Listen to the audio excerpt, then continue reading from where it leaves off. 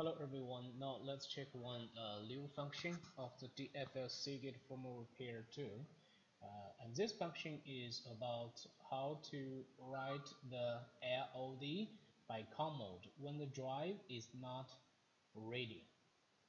That means if the drive is busy, we cannot write this LOD, write this loader by ATA mode. We can only write the loader by the COM mode. Now we can check the LOD functions here within SA operations, LOD operations. Firstly, we can back up LOD. So this one is very easy. We try select this one and click OK. Then we can go to back up the LOD file. So the LOD file is also called as ATA file for the Seagate.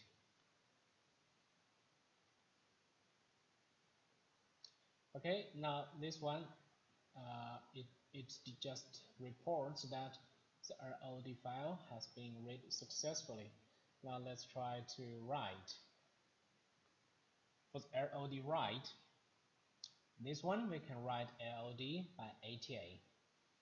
Okay, we select this LOD and then we can try to click write.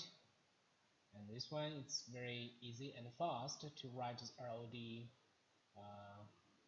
within ATA mode, because the drive is ready, so we can write the LOD file in ATA mode.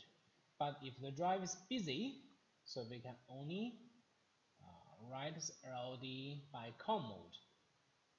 Here we can see node LOD file COM.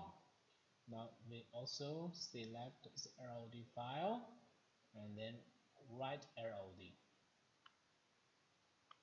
So after we click write LOD by COM mode, we can see here is the processing bar, and only after this processing bar completes to the 100%, and then we can power off and power on, and we can find out that the overlay issue may have been fixed.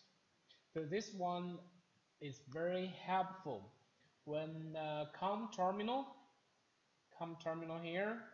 Sometimes we find cases like overlay loading failed, such kind of error messages in this COM terminal.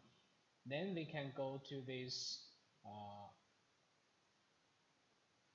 SA operations, node LOD operations, write LOD by COM. That means when the drive is busy, we can use write LOD by COM. And this function will help to fix many cases we cannot fix before, because before we can only write the LOD in ATA mode. If the drive is busy, we must use this function. Thank you for watching this video.